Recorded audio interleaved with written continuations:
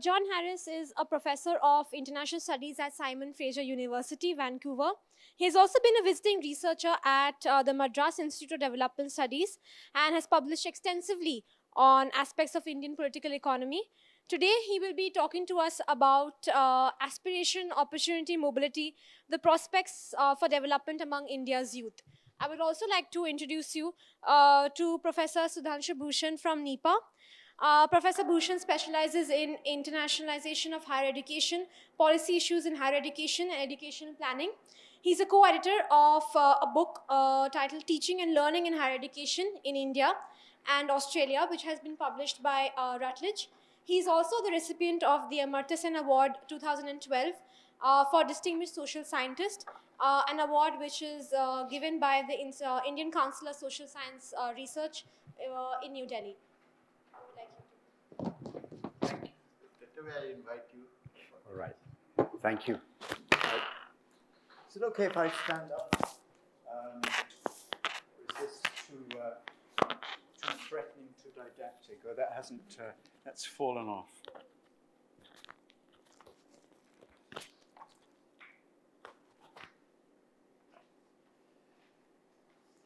I mean, I have a talk prepared.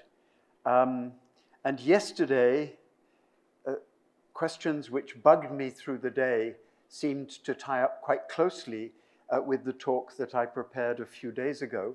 Because I guess what was bugging me yesterday a little bit, with going back to the very first session, you know, and then, you know, Sartak talking with you afterwards, about such exciting developments in higher education, in this institution or in Sartak, the University of Ahmedabad. But what was bugging me was the question of access. Fantastic stuff that you guys are doing in your university, but you know, who has access to that? This wonderful place, but for 1,500 students, and at the moment anyway, and who has access to this? Because I guess I've been fairly fundamentally concerned with, in different ways, with inequality and class inequality throughout my life. And my talk is very much about the reproduction of inequality and what I see as the kind of wall that so many people in this country, and it's not exclusive to India by any means, confront. But some parts of the discussions yesterday, and even more the first session this morning, has kind of disturbed me a little bit. And I almost want to throw this away and start again, but I can't. Because I think what I've realized, and it's perhaps just showing my own lack of intelligence, naivete, I think perhaps, you know, I do have in my thinking a rather, somewhere underlying my thinking, a rather kind of conventional model of social mobility in some sense mediated, partly at least, through education and advancement of the kind that has happened in my own family, as I shall be talking about. What I think came through to me so strongly in the discussions earlier this morning and in some of the discussion yesterday was really the recognition that you know, I should be questioning my rather conventional sort of understanding of mobility and my rather conventional thinking about aspiration. Because it seemed to me that there are so many groups of young people in this country who know very well that they're never actually going to be able to make it through that sort of those conventional avenues of upward mobility that I'm talking about and that I've had in mind, and that there are very different aspirations. Perhaps it's a little bit, you know, to be sort of self-critical when Shailendra, you were talking yesterday morning about the young people you've been working with you know, being exposed to Western culture in an art center. As I said, I thought of them, you know, looking at pictures of Rembrandt, you know, and that was, of course, not at all what they were doing. So I've begun with a kind of mea culpa, but now I'll have to go back to what I had prepared. And, you know, I'll be touching in some way on quite a lot of what's been said already, perhaps particularly on Divya's talk from yesterday. The subject of the conference, Urban Transformations, Youth Aspirations and Education, set me thinking on these lines. What do urban transformations taking place in India, which I believe are setting the metropolitan cities further apart from the rest of society, even the smaller cities, in terms of overall wealth, but at the same time are bringing about more and more significant patterns of exclusion?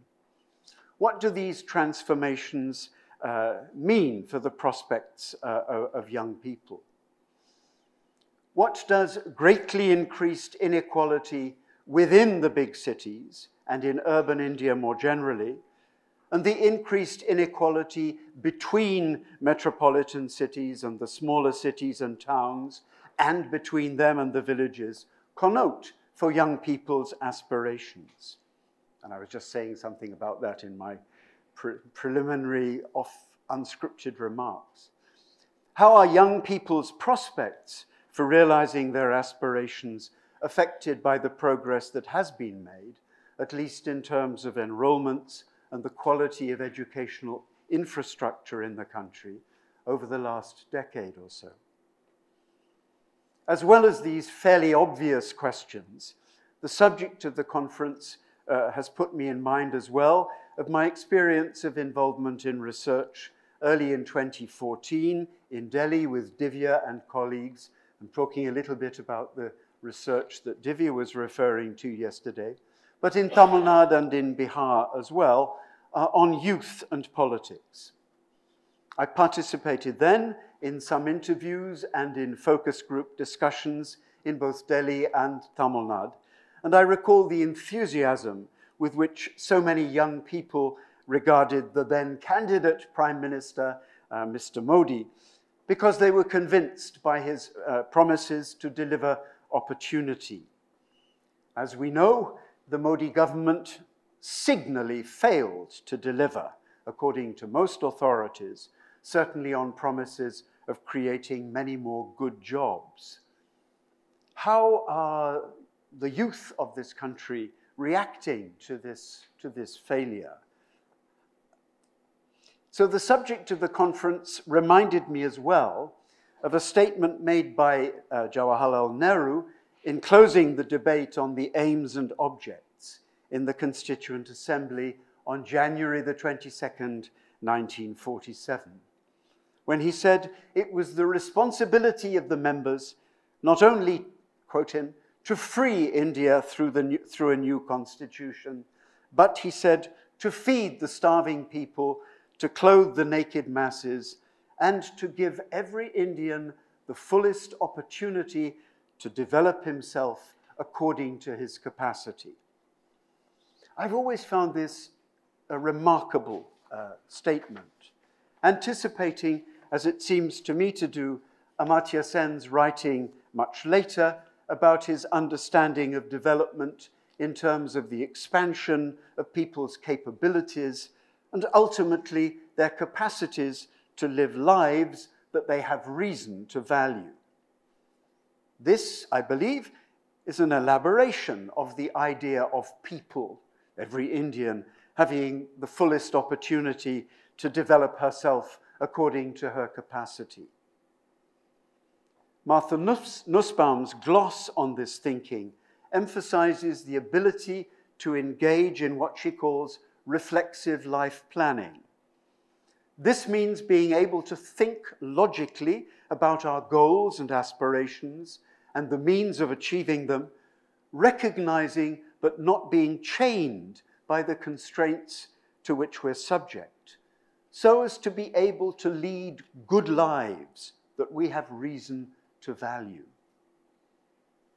Now, we in this room are all people who are able to engage in such reflexive life planning. But how far is this true of very many of our youth? So how far has Nehru's idea of the purpose of the new India being to ensure that every Indian should have the fullest opportunity to develop himself according to his capacity been realized? These arguments also tie up for me very closely with those of Arjun Appadure, who writes about the capacity to aspire. It is, he says, a cultural capacity, but not one which is equally distributed across society. Relative poverty, he argues, means having fewer and more limited aspirations and a thinner and a weaker sense of the pathways towards their achievement. We who are more fortunate have, in a sense, had more opportunity to develop the capacity to aspire. We've had more practice at it. And Appadure suggests, I quote him, that in strengthening the capacity to aspire, especially among the poor, the future-oriented logic of development could find a natural ally, and the poor could find the resources required to contest and alter the conditions of their poverty. He goes on, as many of you will remember, to argue from his experience of working in Mumbai with the alliance of the NGO Spark, the movement, the National Slum Dwellers Foundation, and Mahila Milan over housing problems, that strengthening the capacity of the poor to exercise voice and to debate and oppose norms that are imposed upon them is an important means of strengthening the capacity to aspire. And somewhere in the back of my mind, I'm wanting to, to apply those ideas, that kind of thinking, to young people in general in this country. All of these preliminary reflections have actually led me to want to discuss social mobility in India. But to begin with, I'd like to say something about my own personal experience and that of the United Kingdom in order to make what are, I think, some important, sort of more general and partly theoretical points. I'm actually a very privileged person because of the generation into which I was born in the United Kingdom. I don't come from a privileged background. My maternal grandfather, born in 1883, went to work half-time in a coal mine aged 9, the existing legislation about child labor notwithstanding. My mother, a highly intelligent woman, had to leave school aged 14 after her elementary education, and she worked as a shop assistant. My dad, when I was a kid, was a garage mechanic. But thanks to a very good public education system, I was able to go to a reasonably good university and to become a professional person. Mine is actually an instance of quite steep intergenerational upward social mobility. But then I was fortunate enough to have been part of what the Britain's most eminent empirical sociologist, John Goldthorpe, describes as the golden age of social mobility in the post-war period in the UK, when there was, in his terms, an upgrading of the class structure of the country. What he means by that is that there was a marked increase in the proportion of better jobs. The proportion of salaried positions increased, and that of wage-earning working-class positions declined. I and many of my generation benefited, therefore, from the change that took place in the structure of our society. It wasn't that the educational opportunities that we'd had, or our own abilities didn't play a part, but they wouldn't have counted for so much had it not been for the structural change that took place in the economy and society. And after the Golden Age, the upgrading of the class structure slowed down, and relatively fewer of the better jobs were created. Now, of course, there's a marked duality in the labor force in the time of the gig economy, in which a significant share of those in some form of employment is made up by independent workers who are paid by the task or the project, the gig, in other words, as opposed to those conventional workers or employees who receive a salary or an hourly wage. While a significant research shows that a significant proportion of such independent workers, in the UK anyway, have fairly substantial incomes, they do pretty well, the conditions under which even they work are usually precarious, and many more gig workers lead lives on a shoestring, while of course facilitating capital accumulation. Meanwhile, in our society, there's another fraction of the labor force which is highly remunerated professional positions in the UK, mostly in finance and other services. In this context of pronounced duality, more and more people are actually at risk of downward mobility, as has been the experience of many of the children of my own peers.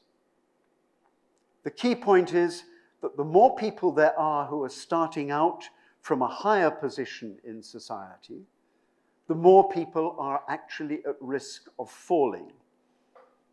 Social mobility is a zero-sum game, except in circumstances like those in which I grew up, in which there are increasing numbers of the better jobs in society.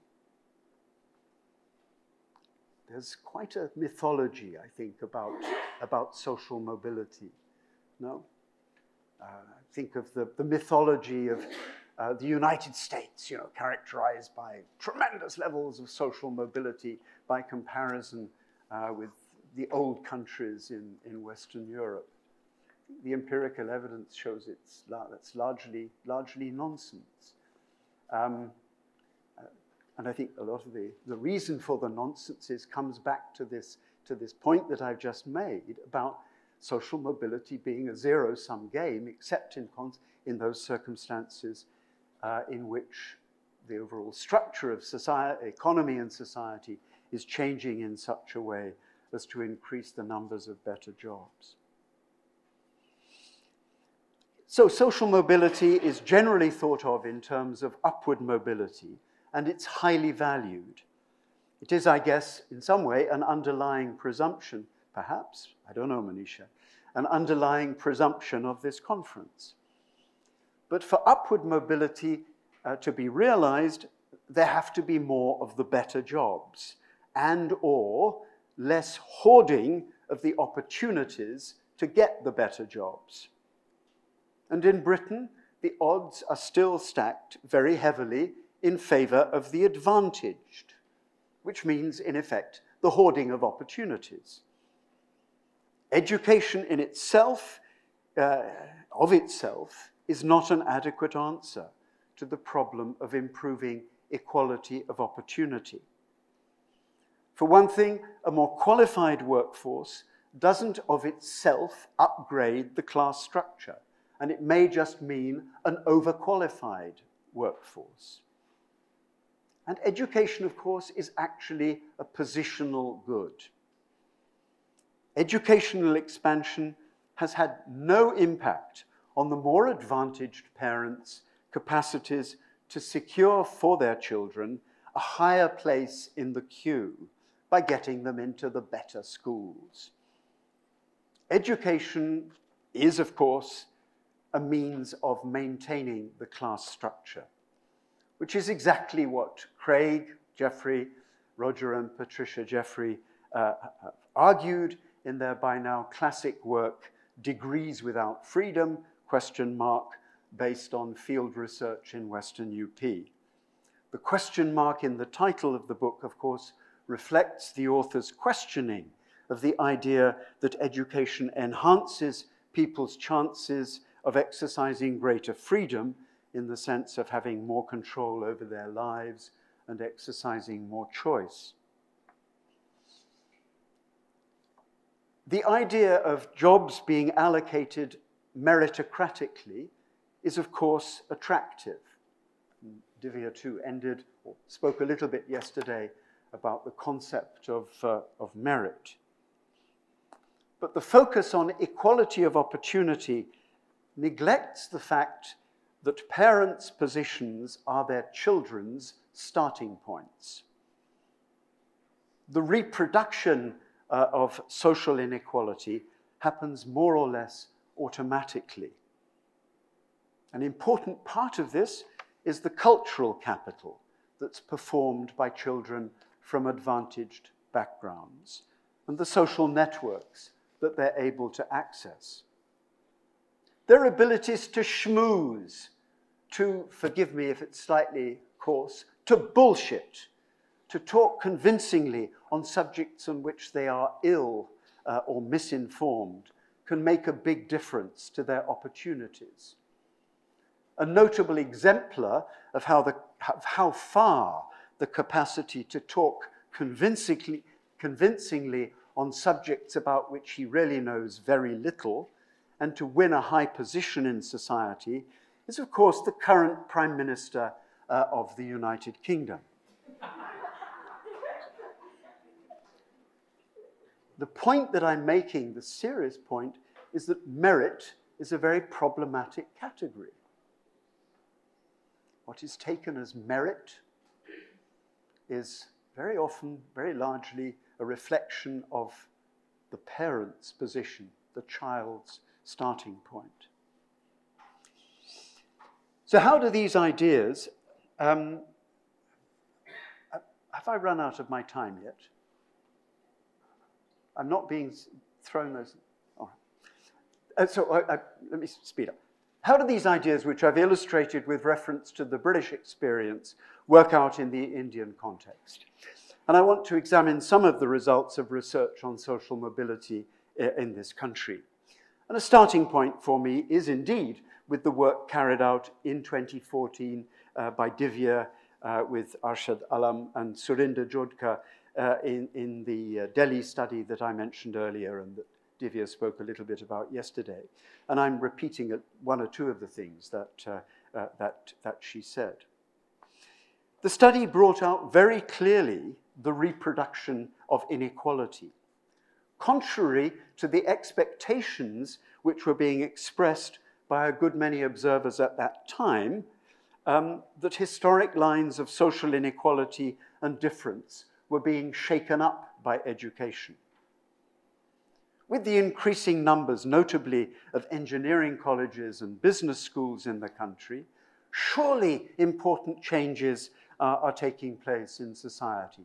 These were the sorts of ideas that we were encouraged to address in our research. The argument that there are more opportunities being opened up for aspiring youth that will bring about social churning. What the Delhi research showed, however, and it seems to me there's nothing remotely surprising about it, was that more highly educated parents are more likely to fund their children's education and that their children are more likely to have studied in English medium. Not surprising either that there should be a clear relationship between the financial positions of their families and the extent to which children, kids, youth are able to exercise individual choice. The research showed too, Divya referred to this, a nearly linear relationship between parental education and competitive placement in a job. On the other hand, the children of those parents who had little education themselves, not in English medium, especially those who are Muslims or scheduled caste, scheduled tribe, were found to have been more reliant on influence or on the payment of something in securing employment, and also to have had to wait longest before getting into a job. These findings are broadly in line with those of a number of other studies drawing on data pertaining to the country as a whole.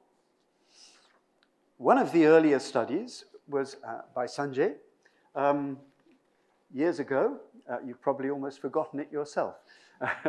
Working with Anthony and Oliver Heath, based on cross-section data from the National Election Survey of 1996, was two papers actually published in EPW in 2004, I think it was. So the researchers distinguished 8 different occupational categories, from the higher salariat of executives, professionals, and white-collar employees, through to lower agriculturalists, by which they meant small farmers, agricultural laborers, and those in other agriculture-related occupations. So Sanjay and his co-authors found that there was more of an inflow into the salariat than into other occupations, and from a diversity of backgrounds, with the biggest single contingent, unsurprisingly, given its very large share in the labor force as a whole, from among the lower agriculturalists. This finding, they thought, showed that there was indeed a sense in which India could be seen as a land of opportunity.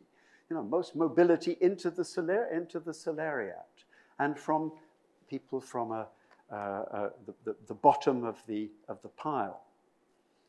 On the other hand, they found that 67% of sons remained in the same occupation as their fathers, and that viewed in that way, there was obviously a great deal of class continuity. And there's also, they found, very substantial class inequality.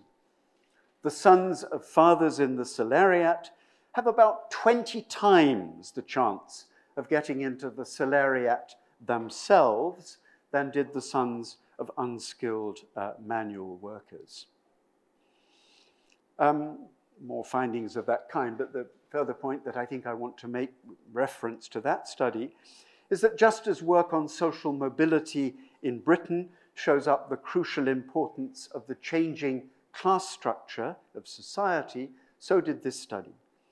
The authors found rather more upward than downward mobility and showed that this followed in large part, though not entirely, from change in the occupational structure, the existence, as they put it, of more room at the top.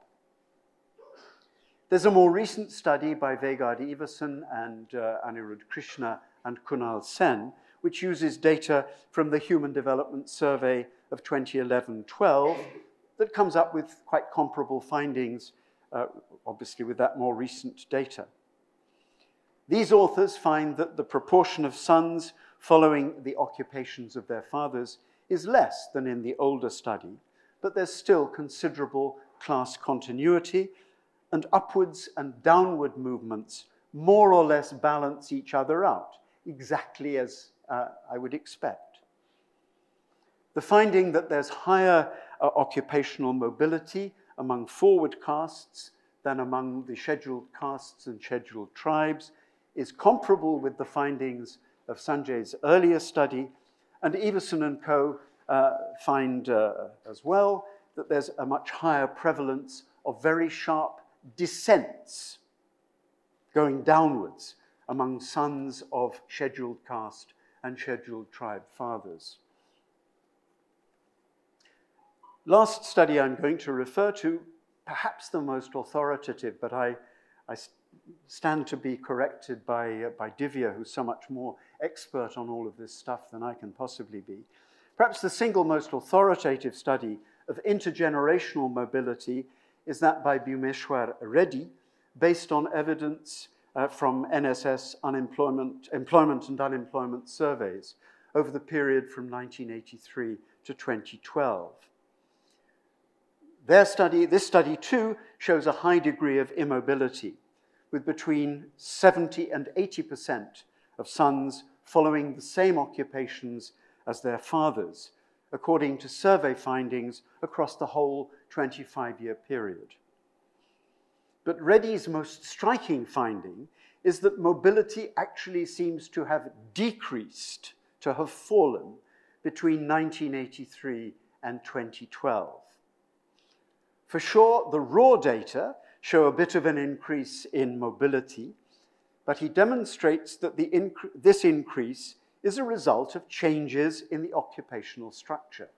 So, comparable, at least in a limited way, with what happened in Britain in the period after the war.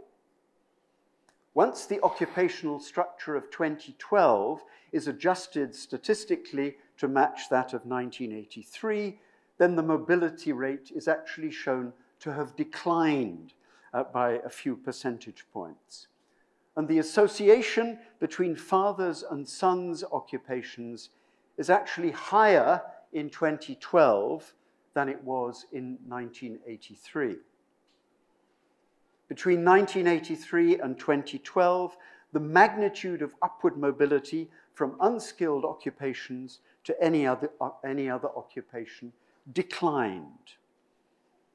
And as in the findings of other research, this study too shows up the disadvantage of men from the scheduled castes and scheduled tribes. Their downward mobility was higher and upward mobility lower by comparison with men from other castes. I'll cut out a bit. Reddy's conclusion is that the fall in social mobility alongside a rise in inequality is in accordance with the negative correlation between inequality and mobility observed in the context of developed countries. Right. So in sum, the burden of the evidence from large-scale statistical studies of social mobility in India is, firstly, that overall mobility is very restricted, that such mobility as has occurred is mostly due to change in the overall class or occupational structure, which means mainly, in this case, the movement of labor out of agriculture. Secondly, there is little, if any, evidence to suggest that social mobility has increased alongside India's booming economic growth, but rather the reverse, that high growth and the increased inequality that it has brought about is associated with declining mobility. Thirdly, class inequality is very strong. Or, going back to the terms that I was using earlier, there's very considerable hoarding of opportunity by the already advantaged. And the fourth key observation, it seems to me, is that the disadvantage of those from scheduled caste, scheduled tribe backgrounds is very marked. They are much less likely than others to experience upward mobility, and they're very much more likely to experience steep descents. Now, when I spoke about my own experience in Britain, I referred to the idea of a golden age for social mobility that happened in the years after the Second World War. That's when there was this upgrading of the class structure, as John Goldthorpe puts it. Such a change, it seems to me, is precisely not what has happened in this country, in spite of very high rates of economic growth. And this is because of the pronounced dualism that marks the Indian economy, that is aptly summed up, I think, by Anirudh Krishna and Jan Nirvian Petersi, when they describe India as having both a dollar economy and a rupee economy. What they're referring to is the experience that most of us have had, I think, of the existence, in effect, of two worlds. I think I read this work at a time when I was doing field work in Tamil Nadu. My daughter was there, and I remember taking her to dinner in the Park Hotel. We had lovely dinners, drank nice wine, and I paid more or less the same that I would pay in Vancouver, or Toronto, or London. And then I was doing field work in Virupuram, which some of you may know, Mofussil town in Tamil Nadu.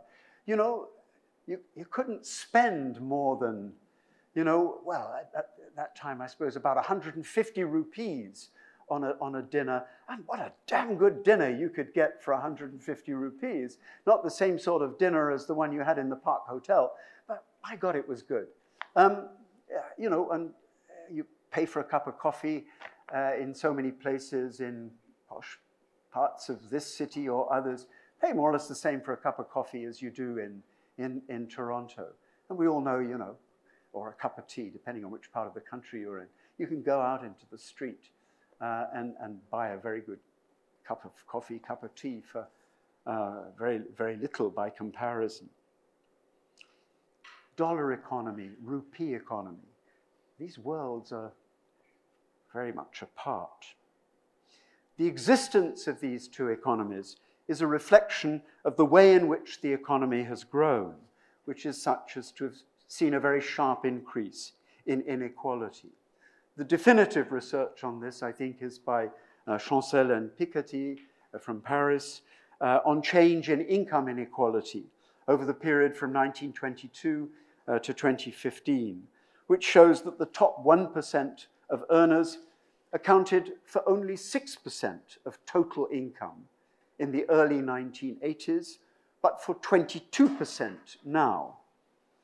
And while the incomes of the bottom 50% increased by more than the average over the period from 1950 to 1981, this was reversed in the subsequent period from 1980 to 2015. And over this period, 1980 to 2015, the top 0.1% captured a higher share of the total income than the bottom 50%. Only a very small share of the population of India lives in the dollar economy, no matter how much that dollar economy is in our faces, you know, in Ahmedabad or in Chennai or Delhi or wherever, any one other of the metros. Given the dualistic pattern of economic growth that's taken place, the rate at which overall employment has increased has declined steadily. And since 2011-12, as Kannan and Ravindran have shown, India has actually experienced, as they say, job loss growth, not jobless, job loss growth, with not just an increased rate of unemployment, but also a fall in the numbers of workers. And as you well know, as people have moved out of agriculture, they've taken up jobs primarily in construction, and a large share of the remainder of the jobs taken up have been in traditional services. As one of the leading economists conclude, net increases in employment have occurred almost exclusively in the least productive, unorganized part of the economy. There's been virtually no net increase in formal sector employment and a marked informalization of employment in formal sector activities. Most tellingly, I think, for our discussions here, is the point which Mona referred to in passing this morning. By the time of the national election last year, according to Santosh Mehrotra's calculations, about 100 million of those aged between 15 and 29 in the country were NEETs. They were not in employment, education, or training. It's an incredible figure. Kalyan Sanyal's argument that India's economy is characterized by labor exclusion. What he's saying is that a very large share of the labor force is actually outside the circuits of capital accumulation. Seems to me in many ways very compelling. But I do think that he overstates the case, because it's not that those in the vast range of informal activities, many of them in self-employment, make no contribution to capital accumulation. By providing so many services so very cheaply, they reduce the costs of reproduction of the skilled professional labor force. But they are themselves excluded from the most productive sectors of the economy.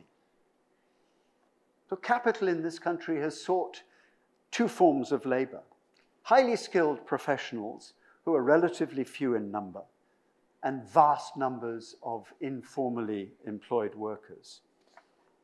It's a situation which is very far away indeed from that in which the golden age of social mobility occurred in Britain.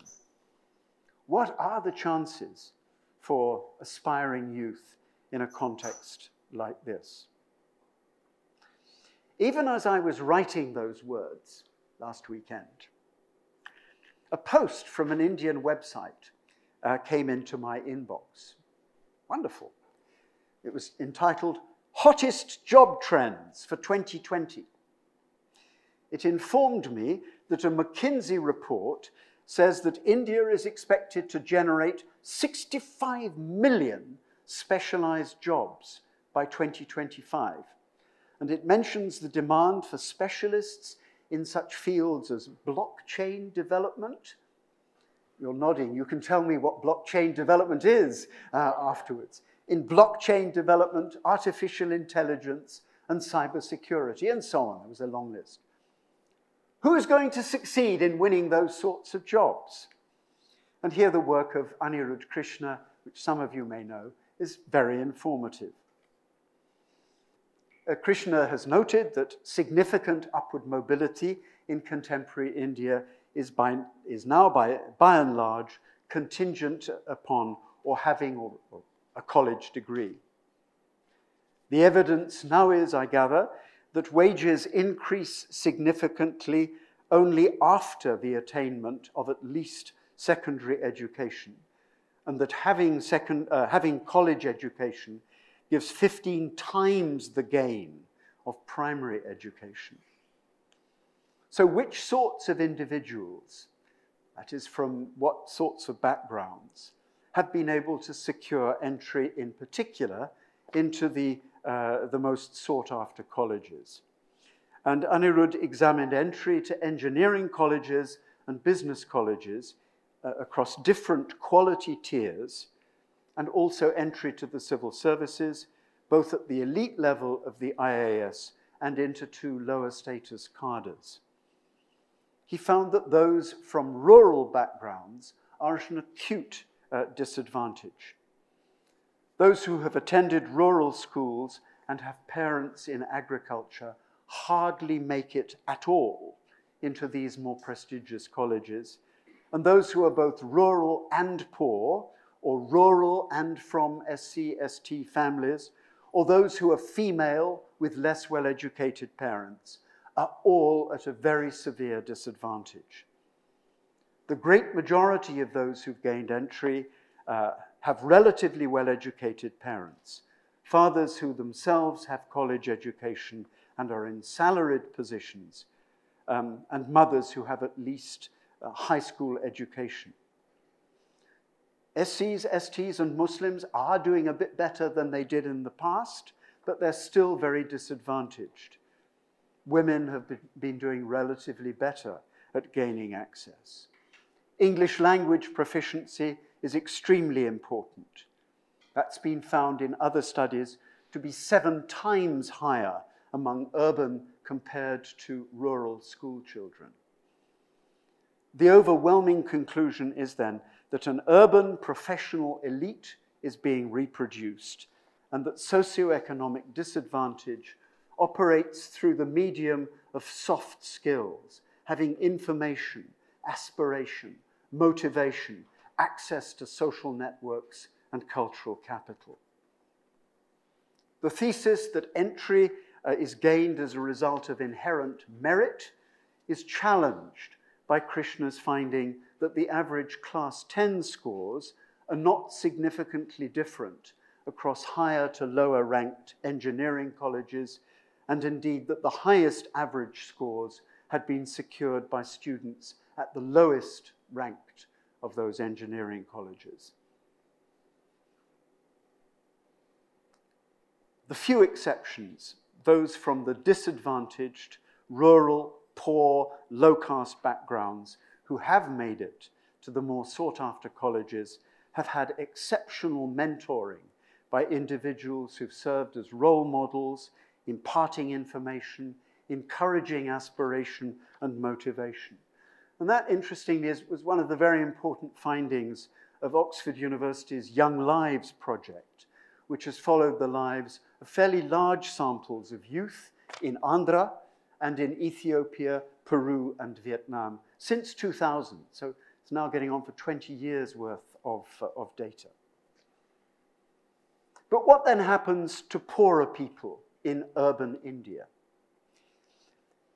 I follow Solomon Benjamin in seeing Indian cities as being divided between those parts that are the physical space of what Solly calls the corporate economies. That's in terms I was using earlier. That's the space of the dollar economy. And those spaces that are part of what he calls the local economies, which is where actually most people live, in the rupee economy. How much possibility is there of movement between these economies and their physical spaces? Now, research in Bangalore, some of which I've been involved in, shows that there's no lack of aspiration in the slums of the local economies, which are occupied in Bangalore disproportionately by scheduled castes, scheduled tribes, by Muslims, and Christians as well. People in the slums in Bangalore invest quite heavily in education, often in English medium schools and in education for girls as well as for boys. Young people do have aspirations to enter or their parents have aspirations for them, to enter the professions, become doctors, engineers, and so on, or to get into the salaria, get into government jobs. But the problem is that very few of them are actually then able to go on to college. And there's no evidence from the studies of preparations being made among them for entry into professional employment. That's an important observation because, of course, you might say, well, the surveys miss out on all those people who've graduated from the slums to become doctors and engineers and civil servants and so on. But the fact that there's nobody there now who's actively preparing to become a lawyer or a doctor or an engineer suggests that it isn't all that likely that there are very many in the past who've graduated into those sorts of positions. So the result is that there isn't very much occupational mobility. Anirudh Krishna, again from his study in Bangalore, comments that after 3 generations in the city, accompanied by rapid economic growth, slum men and women are working no longer primarily as carpenters or vegetable sellers, but instead as salespersons, drivers, security guards, shop assistants, and secretaries, the majority of the jobs being informal in nature and not highly paid. People have got a bit better off economically, though not by very much. There is, it seems to me, unquestionably, metaphorically, a wall between the upper part of the labor market and the lower part, where the majority are employed. There's very little porosity, very little possibility for those who live in the local economies of the cities to enter into the other world, the world of the corporate economies, what I characterized as the dollar economy. I've almost done. You're being very patient, thank you. Summing it up, given the dualistic pattern of India's economic development, there hasn't been very much transformation of the class structure. Movement out of agriculture, to be sure, and some movement out of the rural economy, but then mostly into unskilled manual work. There's been no golden age of social mobility as a result of India's high rates of economic growth. There's been very little mobility at all in aggregate. To a very great extent, sons still follow their father's occupations. There is, as I was arguing a moment ago, a wall class inequality is reproduced by the hoarding of opportunity. Children of upper caste, urban, professional parents, those with more practice, like us, in aspiration, are far more likely to secure jobs among those 65 million that McKinsey anticipates will be created in India over the next 5 years. And then, finally, though class is probably the principal determinant of mobility patterns, there's statistical evidence that upper castes are at an advantage, while rural people generally, and scheduled castes, scheduled tribes, Muslims, are at a severe disadvantage and are also much more prone to steep declines in their class positions. So just at the last, and this is, I think, I really want to sort of raise this as questions rather than having very much to say about it, is how do youth respond to the severe constraints that a majority experience in realizing aspirations?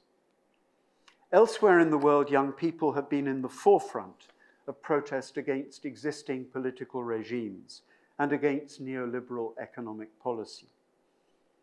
Everyone here, I think, will probably recall that it was the suicide of a young man who was fairly well educated but working as a vegetable vendor and who'd experienced bad treatment at the hands of the police that prompted protest that led to the overthrow of the existing autocratic regime in Tunisia in 2011, and the Tunisian events then gave rise to the Arab Spring, a wave of movements across the Arab world. Around the same time, there was what was called the Take Back the Square movement that started in the Plaza de Cinco de Mayo in Madrid and swept across Spain and Portugal. 2011 too, there was the Occupy movement that started in Wall Street and spread to about 30 countries. The movement that claimed to stand for the 99% of us who are worth less than the top 1%. In 2013, there were the so-called June Days in Brazil, a wave of massively supported protests against the expenditure of huge sums on football stadia and other sports arenas, and in favor of greater expenditure on social services. All in all, in the 2010s, there were such revolutionary movements, as they were described by the sociologist Asaf Bayat, in 70 or more countries. They were described as revolutionary because they were directed mainly at the reform of existing politics rather than at any sort of revolutionary change. In all of them, youth were in the forefront, and the research that we have shows that this reflected the deep frustrations that were felt by very many young people. What of India? Well, I think the Anna movement bears comparison with movements about the same time elsewhere in the world. And many young people, I think, were inspired initially by the rise of ARP and then contributed quite significantly to its electoral success. The concern for meaningful citizenship and for better and responsive public services, such as ARP claims with some justification to have delivered in Delhi, was a fairly constant theme in all the protest movements across the world to which I referred. A number of ethnographic studies have shown that fairly large numbers of young people in India have turned to more or less progressive social work. But I think it's clear that many more have found an outlet for their energies in more or less active support for the cause of Hindu nationalism.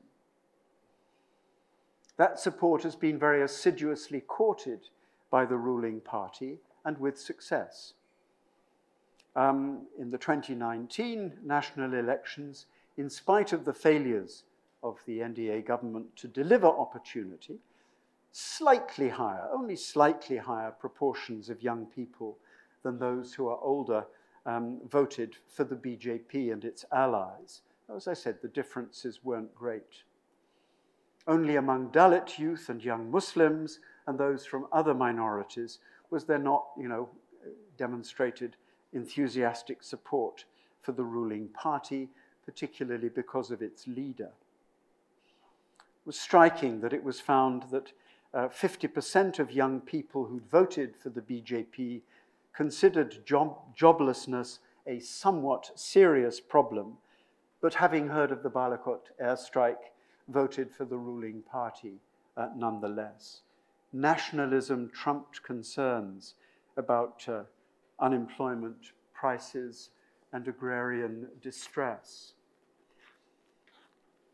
Yeah, so I'm just really ending with questions about, what are the political responses of young people to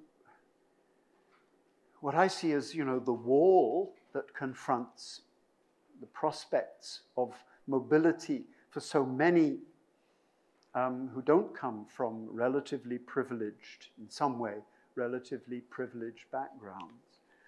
What are the political responses of young people to the frustrations that many must feel of their aspirations? Well, we heard it's very interesting.